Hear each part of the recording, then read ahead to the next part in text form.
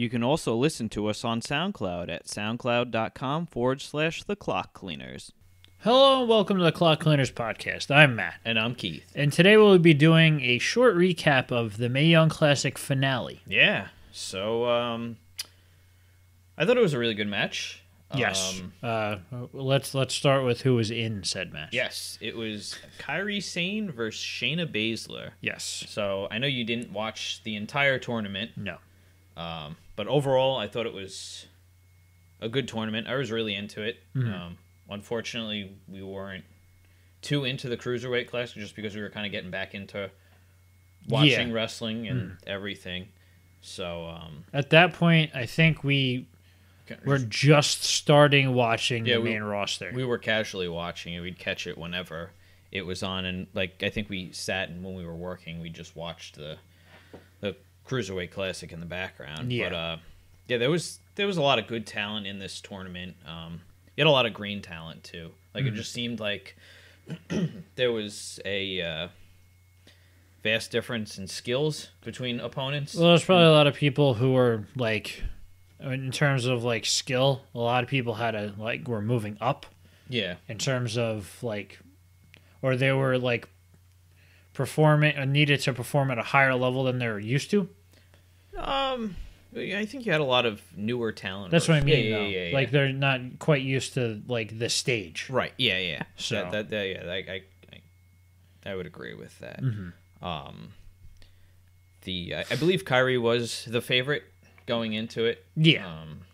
I think that Baszler was more of a not that she was like not seen as a viable threat, but I think her involvement in the finals had a lot more to do with her being one of the 4 horsewomen from the UFC. Yeah, I think that has more to do with it than her wrestling ability.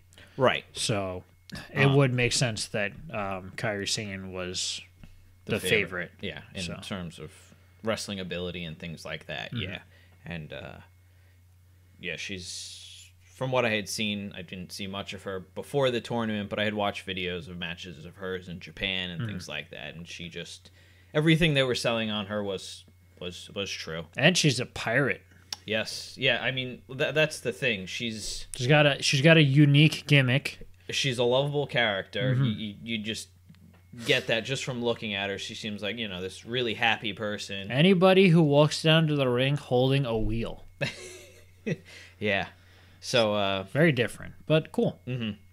This was basically the story of the big bad bully and the little innocent girl, kind of. Yeah, well, the underdog. Yeah. Well, it's the underdog story, basically. Yeah, absolutely. It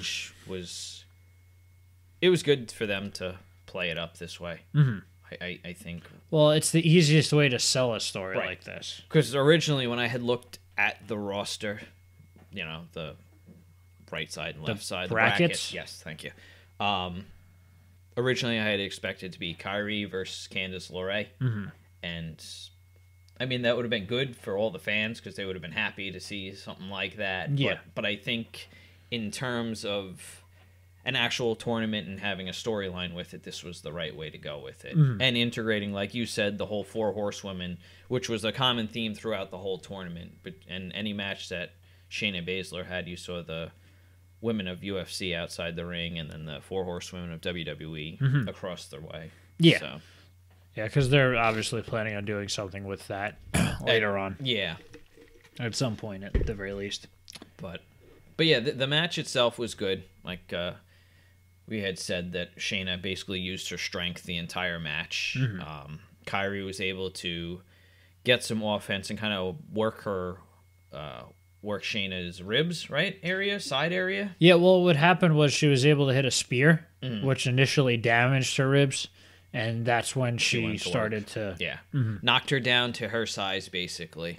And it's kind of funny because, I don't know, I'm guessing this hadn't come up earlier in the tournament, but JR had said something about she has the spear in her arsenal, and then shortly after that, she hit it. Yeah, so, she used it a couple times. Yeah. So it's an interesting spear, which is it's cool. It's different than the other, the normal ones. Yeah. So, but yeah, at that point, like we said, she started going after the ribs whenever she could. And at one point, Shayna had her signature move locked in, which is a sleeper hold. Yeah. And Kyrie was able to, I guess, elbow her in the ribs multiple times. And at this point, I think they were fighting they ended up to the top fighting. And Kyrie had knocked Baszler down, hanging by her feet. And Kyrie hit a double stomp on her.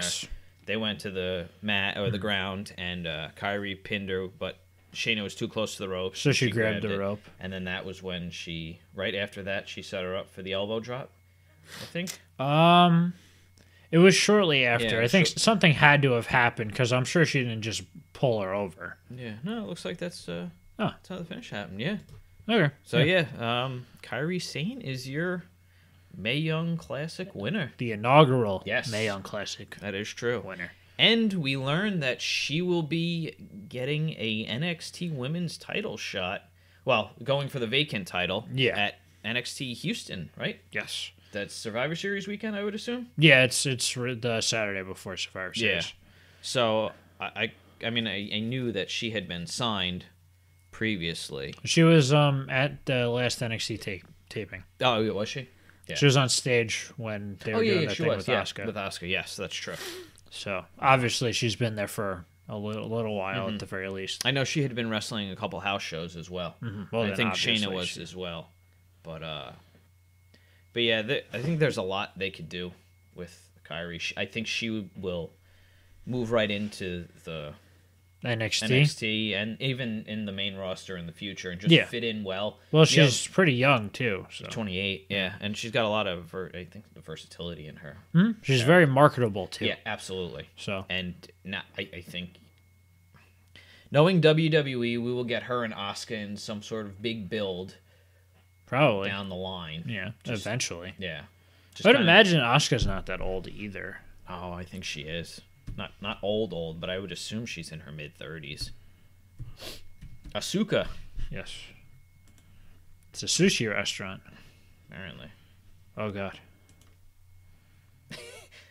Why'd I pick images? I don't know. That's a good question. Yeah. All right. Let's see.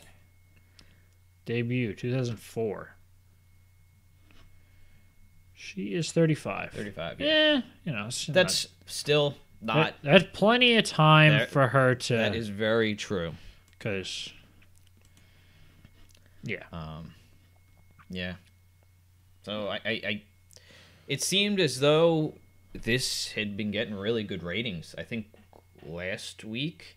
in the top 10, the Mae Young Classic, all 8 episodes were in the top 10. Yeah, I think and then it was 205 Live and then something else. Yeah, and NXT didn't make the top 10. Yeah, which is weird. Although NXT has been weaker lately.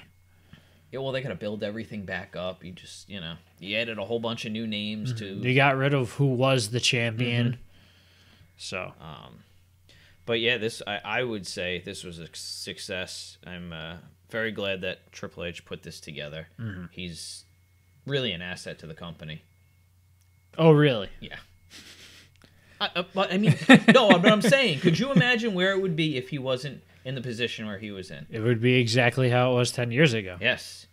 What were you doing 10 years ago? Not watching wrestling. Neither was I. Exactly. Yes. So, but yeah, it's just, this is another example of when Vince takes watch your words. No, when he says, okay, it's all yours to the two of them. Do you think that's going to happen? Or when nature tells him that he needs to do that. No, I know, but I just feel like he's still got this strong hold on the company. No. Because there's such a difference between NXT and yeah. But my point is when eventually, because he's going to die eventually. No. I don't. Yeah. Okay, go on. I'm not saying that I'm wishing that to happen. I didn't say you were. I'm just clarifying for the 5 people that are going to watch this. I don't want them to think that I want Vince to die. But when it does happen, it shows that Steph and Triple H really know what they're doing. Yeah. And that the future is bright. And you don't have to worry about, okay, Vince is gone. What do we do? Yeah. Yeah. So and then you end up to WCW because Hulk Hogan will be back at the helm. Well, no, he's going to Bullet Club. Yes, that's true. Oh, man. He's going to run New Japan to the ground. All right. So, yeah, this was our Mae Young Classic Finale review. Yes, if you want to call it that. Sure, why not? Yeah. All right. So if you liked what you saw here, please like, share, and subscribe. Bye. Bye.